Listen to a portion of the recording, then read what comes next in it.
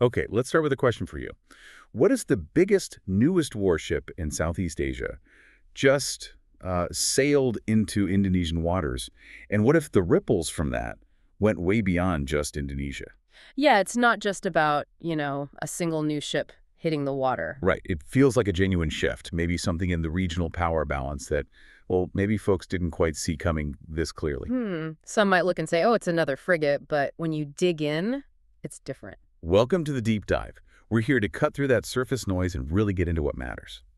Today, it's all about the KRI Brawijaya-320. That's the one. Started life, essentially, on Italian drawing boards, now set to be a real crown jewel for the Indonesian Navy. And this isn't just for show or simple patrols. It seems specifically engineered to project power.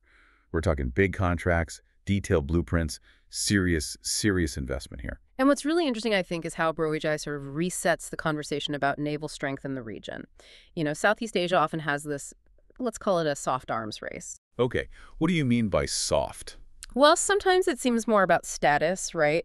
Getting a few modern pieces of kit, but maybe there are gaps underneath in actual combat readiness or sustainment. Brawijaya, even with its own challenges we'll get into, it kind of flips that. It's a very clear statement, and it really highlights where maybe some other navies in the area are lagging. So it forces everyone else to ask, okay, are we actually ready for this level of capability? Exactly. That's the core question it raises. So our mission today for this deep dive, let's really unpack what this frigate brings to the table. What are its limits?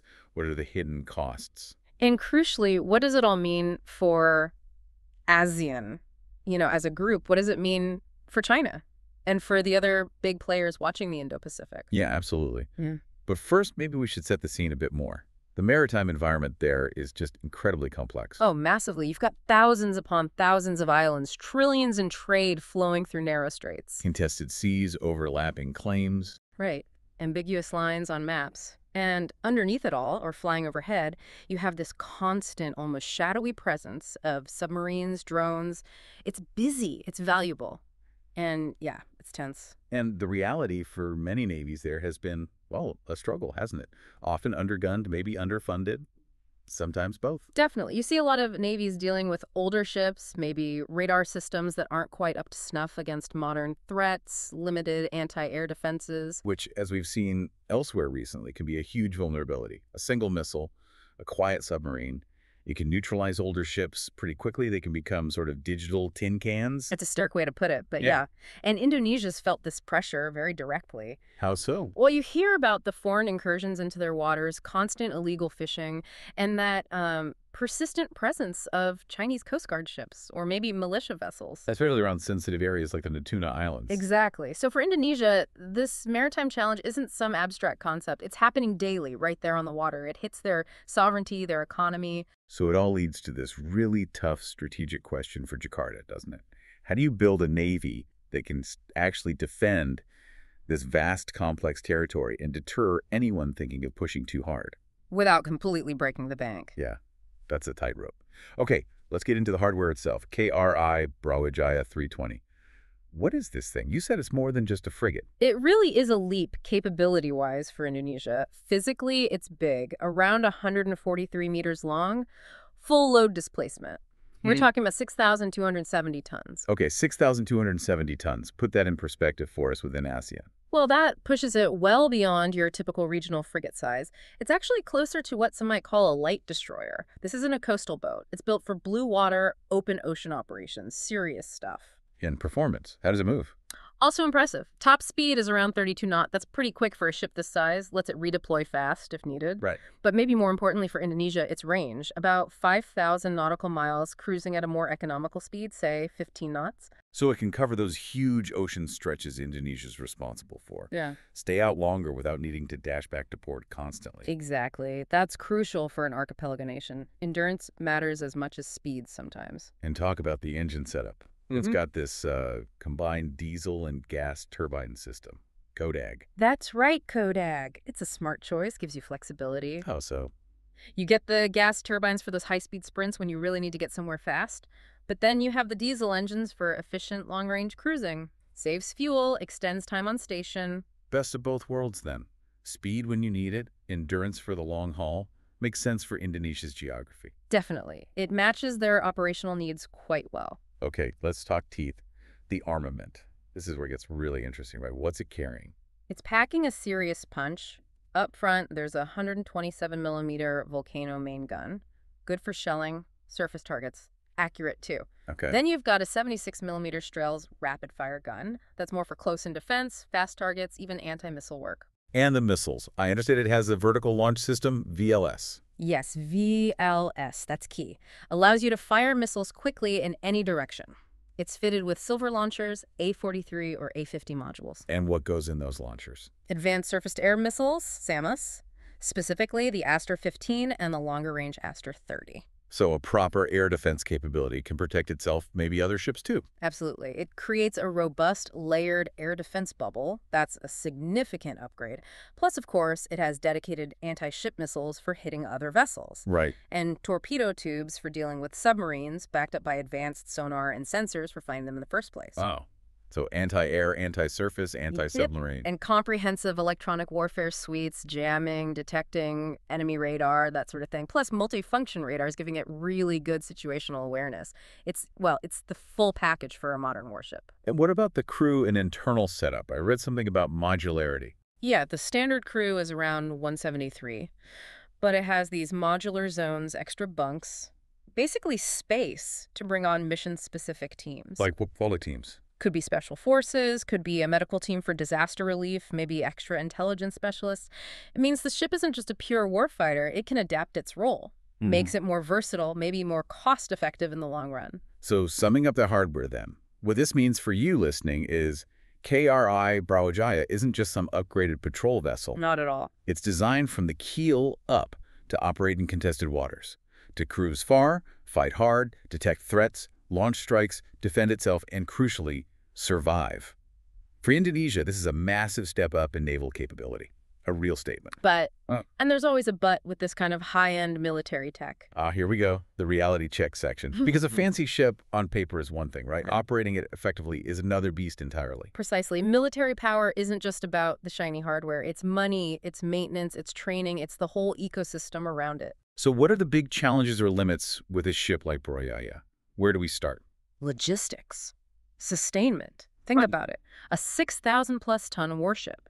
High-end sensors, complex missile systems, gas turbine engines, helicopters. Yeah. It needs huge logistical support, specialized spare parts, which might have long lead times from Italy or elsewhere, massive amounts of fuel, dedicated docks that can handle a ship this size and draft. Dry docks for major repairs. Exactly. And a highly skilled workforce, both on board and ashore, to maintain these complex systems. If a sophisticated radar panel or a turbine blade fails... It's not like popping down to the auto parts store. Not even close. It's a complex, potentially very lengthy process to diagnose, order, receive, and install a replacement. That means downtime, potentially significant downtime. Okay, so the logistics tail is long and demanding. What about the people? The crew? Critically important. True effectiveness doesn't just come from having the Aster missiles or the fancy sonar. It comes from the crew being able to use it all under pressure as a team. You mean training? Intense, realistic, constant training.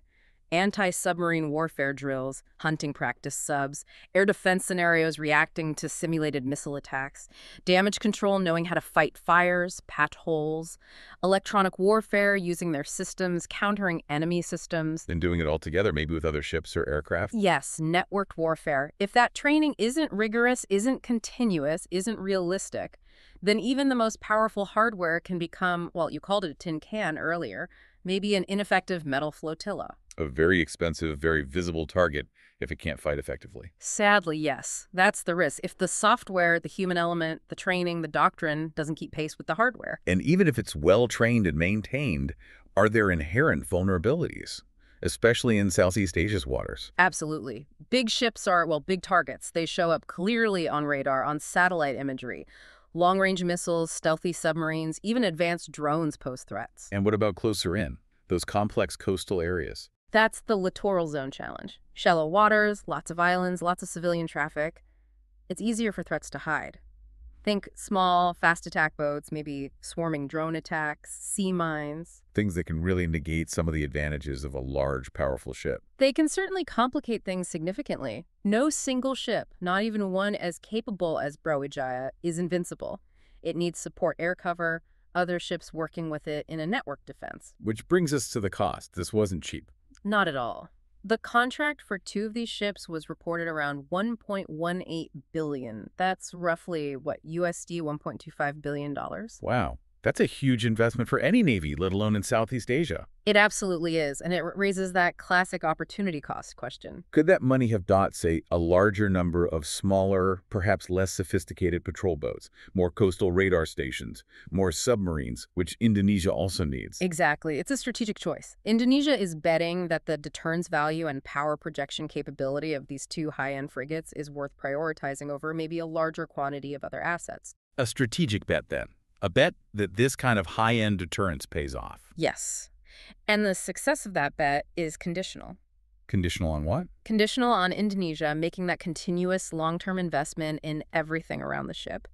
The logistics we talked about, the evolving doctrine for how to use it, the relentless training, and, importantly, partnerships with other navies. So the hardware, impressive as it is, It's only half the equation, maybe less than half. The rest is sweat, smarts, doctrine, and allies. okay, let's broaden out now.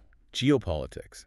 How does this ship, this capability, change the dynamics in the region? The soft arms race you mentioned.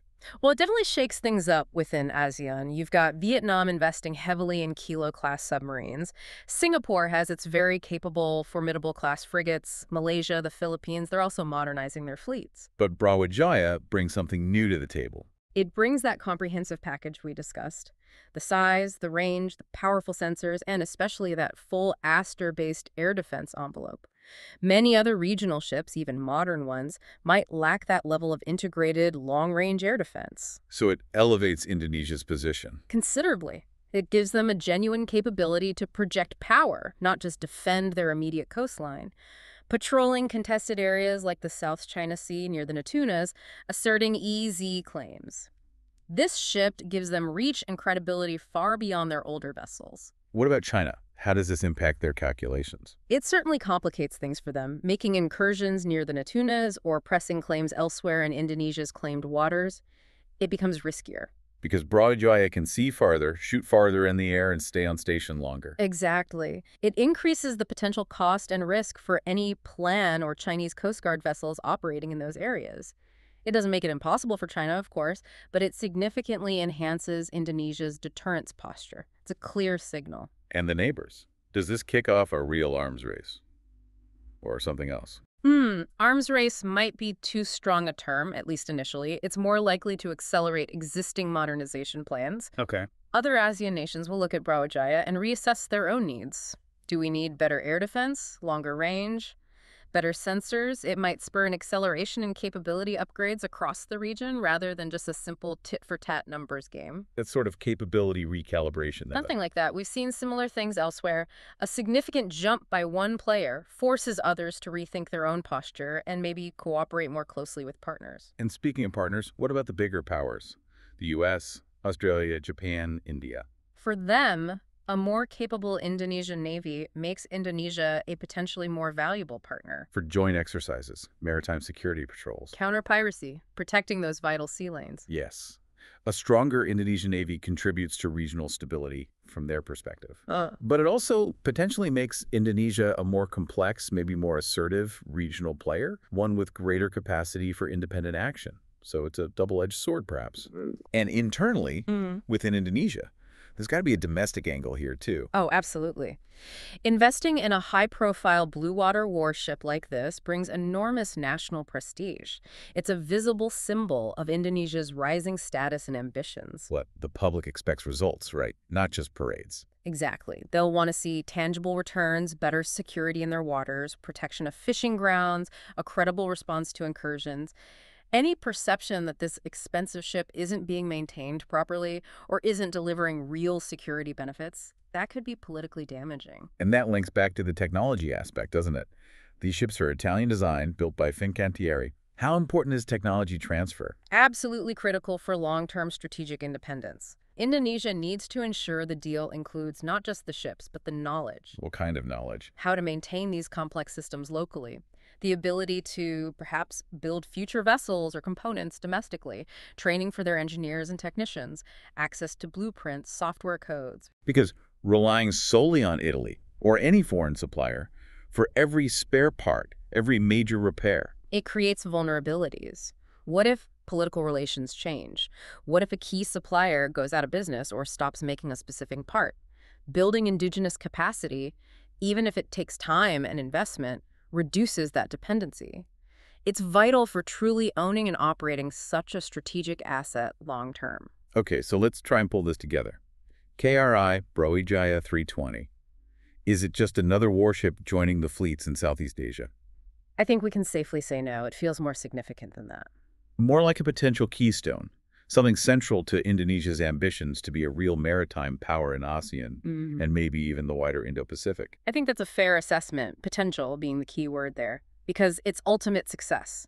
It's conditional. Right, conditional on everything we've just discussed. Exactly. The hardware is impressive, no doubt. But it's only half the story. The other half is the continuous hard work, the training, the doctrine, the logistics, the funding, the alliances. Without that sustained, comprehensive support. Even this formidable ship risks becoming, well, underutilized, powerful, but maybe not reaching its full potential. So let's leave you, our listener, with a few thoughts to chew on. Provocative thoughts, maybe. First, will Indonesia's neighbors just watch this shift happen quietly?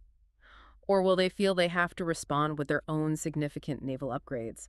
Is an acceleration inevitable? Second, could this capability boost actually trigger a broader ripple effect, a faster pace of naval development across the whole region, really changing the balance of power for years to come? And maybe the biggest question for Indonesia itself, can they sustain this? Can they keep Brawijaya and its sister ship at peak performance, technologically relevant, fully crewed and ready for the decades of service expected? Or does it risk becoming, down the line, a kind of impressive museum piece in naval parades admired, but perhaps not the truly sharp, effective tool it was designed to be? Lots to think about there. Indeed. We hope this deep dive gives you a clearer picture of what's happening and prompts you to think more about geopolitics in Southeast Asia and just how maritime power is evolving right now. Thanks for joining us. Thank you for joining us on the Deep Dive.